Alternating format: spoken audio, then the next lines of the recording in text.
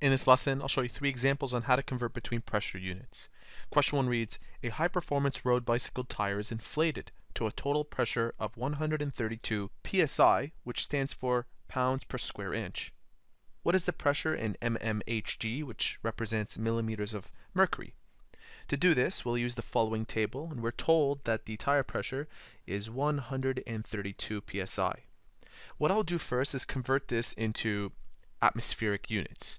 So I'll take this number and multiply it by, we know that 1 atmosphere is equal to 14.7 psi. So I'll multiply this by 1 atm over 14.7 psi. And what this will do is convert this unit into atmospheres. So now that I have it in atmospheres, I'm not going to multiply this out yet. I'll wait for the next conversion. And the next conversion will be 1 atmosphere per every 760 torr, which is 1 mmHg. So this time I'll multiply what I have so far by 1 atm per 760 torr. Notice what happens. This atm will cancel out with this atm, and we're left with torr, and that represents 1 mmHg. So let's go ahead and calculate this. We have 132 times 1 times 760 divided by 14.7, and no need to multiply by 1 either. This gives us approximately 6,824.48. 6,824.48 mmHg. Now remember, our number that we started with had 3 significant figures, although this one has many more. It has 6 that we've written so far. So we have to round this to 3 significant figures. That means everything after this 2 is insignificant. Our final answer should be 6,820 mmHg. And if you want to write this in scientific notation, feel free to do that, although this is already 3 significant figures. In question number 2, we're asked, the weather report states that the barometric pressure is 30.44 inches of mercury. Convert this pressure into psi. So we're told the following, inches of mercury, and the first thing that I'll do is change this so that it's in terms of atmospheres. Taking 30.44 Hg and multiplying it by, for every 1 atmosphere there's 29.92 inches of mercury. So I'll multiply this by 1 atmosphere at the top over 29.92 inches of mercury.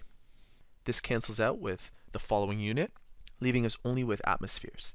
My next step is to change this into pascals, but look, this one is in kilopascals. So we have to do one more thing after converting it into pascals. First, I'll multiply it by the following, where I have 1 atmosphere at the bottom, and at the top I have 101,325 pascals. This cancels out the atmospheres, but I need to report it in kilopascals. So to go from pascals to kilopascals, 1,000 pascals is equal to 1 kilopascal. Watch what happens. This cancels out with this, and now we use our calculator. We start with 30.44 times this number. I won't show the 1, it's redundant. 325. That gives us the number in the numerator position divided by 29.92 times 1,000. We end up with 103.08 kilopascals. Let's respect the number of significant digits. We started with 4 and we should end with 4. Since this 8 is greater than 5, this number will go up, so we have 103.1 kPa. Finally, in question 3, they want us to convert a pressure of 23.8 inches of mercury to kPa. This is the exact same request as in question 2, so I'll do it really quickly for you. And what I would suggest is that you pause the video and see if you can do it by yourself. Here's how it's done.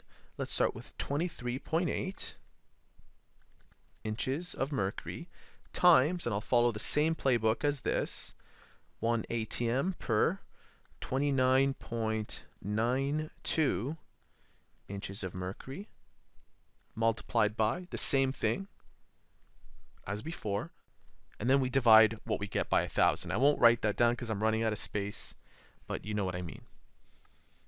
So I have 23.8 multiplied by 101,325 divided by 29.92 times 1,000. And this gives us a total of 80.59. Since it's three significant figures, I'm going to round this up into 80.6 kPa. And there you have it, 3 examples on how to convert between pressure units.